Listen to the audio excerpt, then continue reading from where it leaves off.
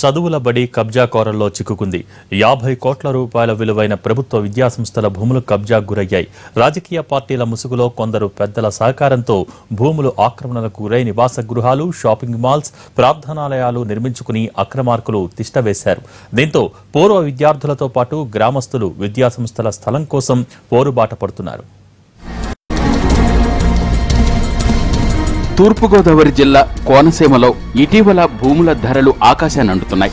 దీంతో కొందరు భూబకాసురులు రాజకీయ పెద్దల సహకారంతో రెచ్చిపోతున్నారు. ప్రభుత్వ భూములు, దేవాలయాల భూములు, గతంలో దాతలు విరాళాలుగా ఇచ్చిన భూములను మింగేస్తున్నారు. ఎవరైనా ఎదురు తిరిగితే దాడులకు సైతం వెనుకాడట్లేదు. ముందుగా బెదిరింపులు, వినకుంటే దాడులకు బరి తెగిస్తున్నారు.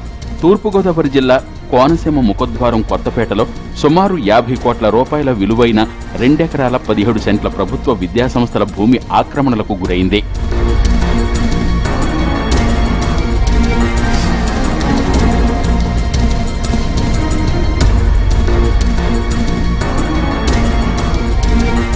కొత్తపేట మెయిన్ రోడ్డులోని 22 ఎకరాల 71 సెంట్ల భూమిలో దశాబ్దాల కిందటే ప్రభుత్వ విద్యాసంస్థలను నెలకొల్పారు. వివిధ సర్వే నెంబర్లలో ఉన్న భూమిని అప్పటి దాతలు ప్రభుత్వ సహకారంతో విద్యాసంస్థల నిర్వహణ కోసం సేకరించారు. ఈ భూమిలో high school, junior college, degree college నిర్మాణం చేసి మిగిలిన భూమిని విద్యార్థులు ఆడుకోవటానికి ఆట స్థలంగా వదిలిపెట్టారు. కాలక్రమంలో ఈ విద్యాసంస్థల భూములు కబ్జాకు గురయ్యాయి. అమలాపురం నుంచి రావులపాలెం వచ్చే ప్రధాన రోడ్డు మార్గంలో ఉన్న విద్యాసంస్థ భూమి రేటు ప్రస్తుత మార్కెట్ ప్రకారం సెంటు 20 లక్షల రూపాయల వరకు ఉంది. ఖరీదైన ఈ భూమిలో 2 ఎకరాల 17 సెంట్ల భూమిని కొంతమంది ఆక్రమించుకుని అనుభవిస్తున్నారు. సర్వే నెంబర్లలో మార్పులు చేసుకుని ఆక్రమించుకున్న భూములకు దొంగ డాక్యుమెంట్లు సృష్టించారు. ఇలా ఆక్రమించుకున్న భూములను అక్రమార్కులు సెంటు 15 లక్షల నుంచి 20 లక్షల రూపాయల వరకు విక్రయించుకున్నారు. దీన్ని దక్షిణ వైపున 2 ఎకరాల 17 సెంట్లు కబ్జాదారులు ఆక్రమణ చేశారు. బిల్డింగ్లు కట్టారు, షాపింగ్ మాల్స్ కట్టారు. అది ఈ మధ్యగా జరిగింది. ఇదంతా గవర్నమెంట్ భూమి. ఎప్పుడో 100 సంవత్సరాల క్రితం ఉన్న బ్రిటిష్ కాలం నుంచి ఉన్న గ్రౌండ్ ఇది. ఇది పిల్లలకు ప్లే గ్రౌండ్ ఇది. దీనిపై నేను ఇన్ఫర్మేషన్ యాక్ట్ కింద రికార్డ్ అంతా తీసుకున్నాను. ఎంఆర్ఓ దగ్గర అడంగులు 10 అడంగులు మొత్తం రికార్డ్ అంతా కూడా జిల్లా కలెక్టర్ కంప్లైంట్ చేశాను. 2014లో కంప్లైంట్ చేస్తే జిల్లా కలెక్టర్గా డిఓ డైరెక్ట్ చేయడం జరిగింది. కానీ డిఓ సరైన యాక్షన్ తీసుకోలేదు. విద్యాసంస్థల భూ ఆక్రమణలపై ఆధారాలతో సహా రాష్ట్ర ప్రభుత్వానికి, జిల్లా అధికార యంత్రాంగానికి పలుమార్లు ఫిర్యాదు చేసిన స్పందన శూన్యం. చివరకు ఇదే విద్యాసంస్థల్లో చదువుకున్న పూర్వ విద్యార్థి బండారు భాస్కర్రావు అనే న్యాయవాది హైదరాబాద్లోని ఏపీ లీగల్ సర్వీస్ అథారిటీకి ఫిర్యాదు చేశారు. దీనిపై స్పందించిన AP legal service authority Kothapeta ప్రభుత్వ విద్యాసంస్థల ఆక్రమణలపై విచారణ జరిపి నివేదిక ఇవ్వాలని తూర్పుగోదావరి జిల్లా కలెక్టర్ను ఆదేశించింది. అనంతరం కలెక్టర్ ఆదేశాల మేరకు రెవెన్యూ అధికారులు విచారణ చేపట్టి కొత్తపేట ప్రభుత్వ విద్యాసంస్థలకు సంబంధించిన 2 ఎకరాల 17 సెంట్ల భూమి కబ్జాకు గురైనట్లు నిర్ధారించారు. ఆక్రమణలకు గురైన భూములను తిరిగి ప్రభుత్వ విద్యాసంస్థలకు అప్పగించాలని పూర్వ విద్యార్థులు డిమాండ్ చేస్తున్నారు. ప్లాన్ ప్రకారం 2 ఎకరాల 17 సెంట్లు అంటే more than 100 crores worth of property.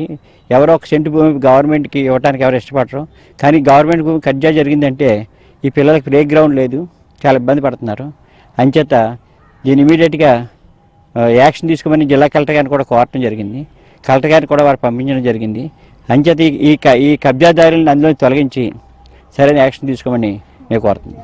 విద్యాసంస్థల స్థలం కబ్జాకు గురి కావడంతో విద్యార్థులు ఆడుకోవటానికి ఆట స్థలాలు కరువయ్యాయని ఆవేదన చెందుతున్నారు. విషయం తెలుసుకున్న కొత్తపేట ప్రభుత్వ విద్యాసంస్థల ప్రిన్సిపల్ ఉన్నతాధికారులకు ఫిర్యాదు చేశారు.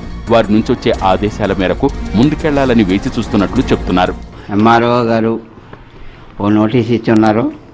దాని ప్రకారంగా భూమి ఆక్రమణలైందని మీరు పై అధికారులను సంప్రదించి మీరు ఆక్రమణ తొలగించమని ఒక అప్లికేషన్ పెట్టమన్నారు. మేము పై అధికారులకి తెలియజేయడం అయినది. పై అధికారులు చెప్పిన తర్వాత దాని మీద ఫర్దర్ యాక్షన్ తీసుకుంటాము.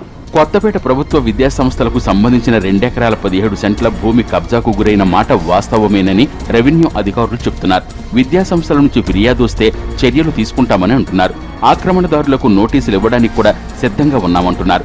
మొత్తం దీనికి అంతా 22 ఎకరాలు. దీనికి 22 ఎకరాల్లో మొత్తం సుమారు 2 ఎకరాల 8 సెంట్లు మొత్తం అంతా ఇది ఆక్రమించినట్టుగా ఇది కేవలం ప్రాథమిక సర్వే నివేదిక. ఇది వారు కూడా వాళ్ళ యాజమాన్యం సంబంధించి కూడా వాళ్ళకి భూ రికార్డులు వాళ్ళు ఇచ్చిన పిదప మరలా ఇంకొక సర్వే నిర్వహించి అది కన్ఫర్మ్ చేసుకున్న పిదప ఎవరైతే ఉన్నారో వాళ్ళ సంబంధిత శాఖల ద్వారా నోటీస్ ఇచ్చి ఆక్రమణ కూడా తొలగించడానికి చర్యలు తీసుకోమని మాకు జిల్లా కలెక్టర్ గారి నుంచి మనకి ఏంటంటే తెలియజేయడం జరిగింది. ఆక్రమణలకు గురైన కొత్తపేట ప్రభుత్వ విద్యాసంస్థల భూములను తిరిగి అప్పగించాలని గ్రామస్తులు డిమాండ్ చేస్తున్నారు.